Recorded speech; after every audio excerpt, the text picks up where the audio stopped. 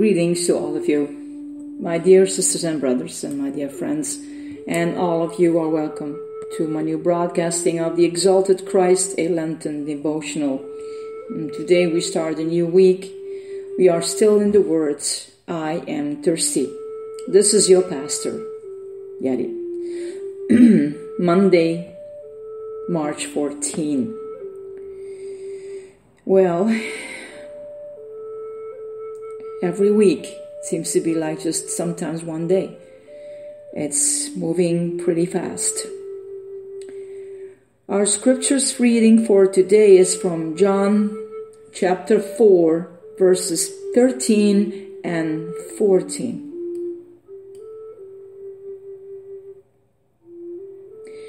Jesus answered and said to her, "Everyone who drinks of this water will thirst again. But whoever drinks of the water that I will give him shall never thirst.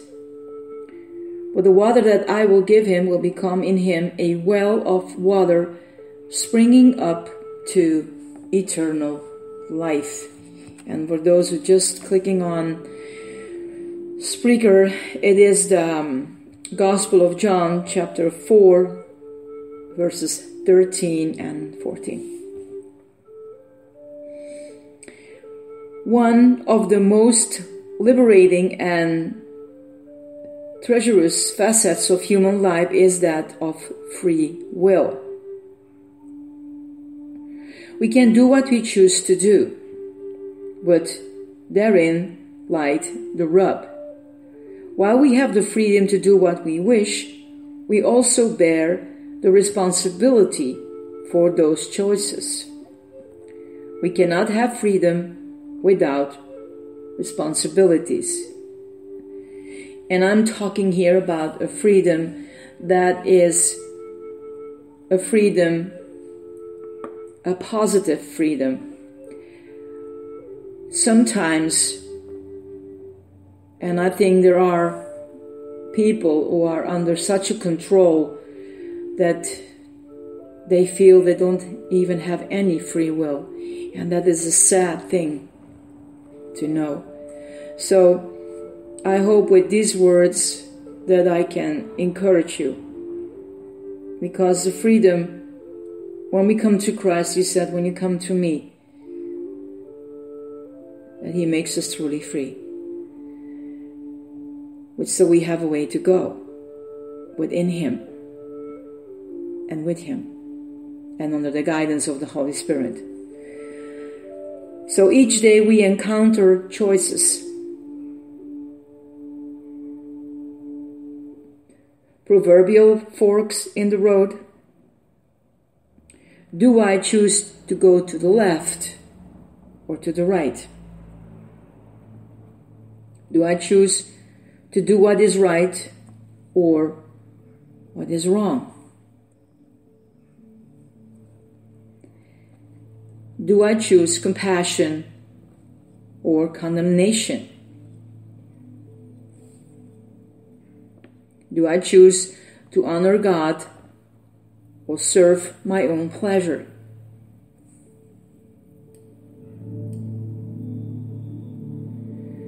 The choice is ours, as it is the responsibility for that choice.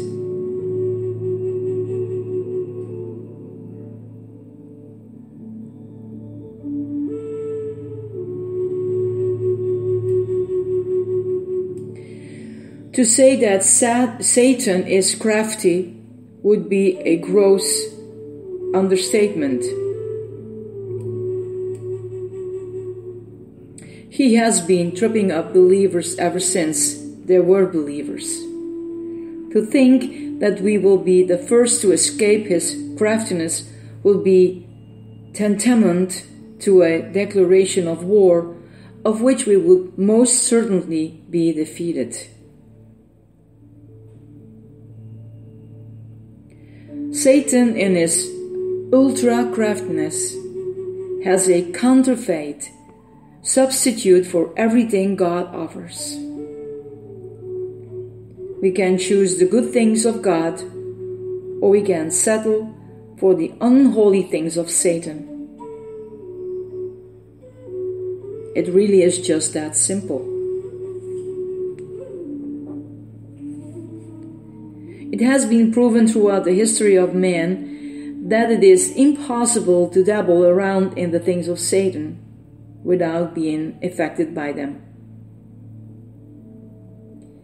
The only way to please and honor God is to remain unstained by the enticing offerings of Satan. The problem is that they are everywhere, and they usually appear innocent on the surface. Remember that it is written in the letters, I think the letters of 1st or 2nd Peter, that he said that Satan comes as an angel of light.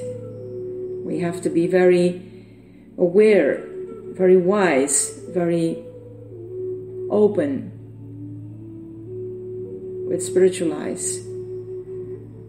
It really sometimes comes innocent on the surface.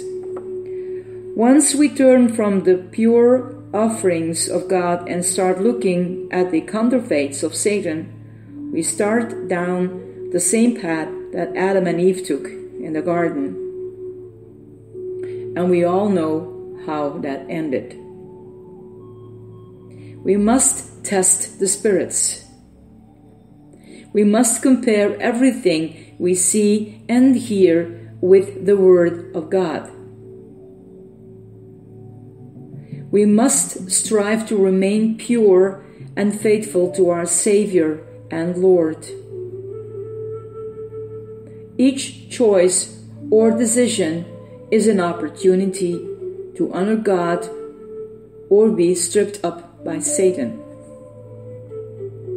We must recognize and prepare for the spiritual battle in which we find ourselves. Each choice or decision is important.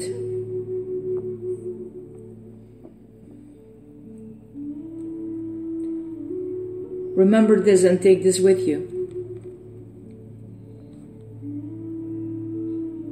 We have to be aware that Satan is alive.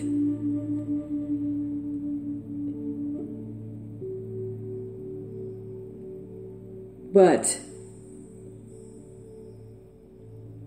the encouragement is this: the more you give yourself to Jesus Christ, the more you worship God, the more you praise Him, the less will be left over for Satan.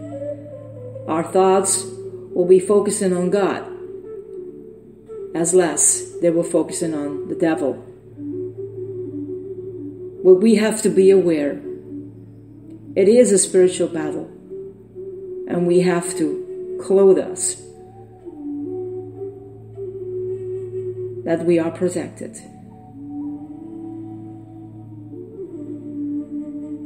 The closer we are abide in Christ, the more protected we are. And ask the Holy Spirit to guide you, and that He open your eyes and mind and your emotions, that you are aware that you can make the choice. And we know that sometimes we make wrong decisions, and that is experiences we need to have in our life to walk our spiritual path. It doesn't mean that we always have to take the wrong choice, no, but as well good as well bad situations will bring us closer to the best part that God wants to give us. And He has such a strong desire. The closer you come to Him, the more He can love you, because His love is always there. But sometimes in our battle, we lose track. And I end with this: Jesus is victor. Blessings to all of you, my dear ones. This is your Pastor Yeti. I love you guys. Bye.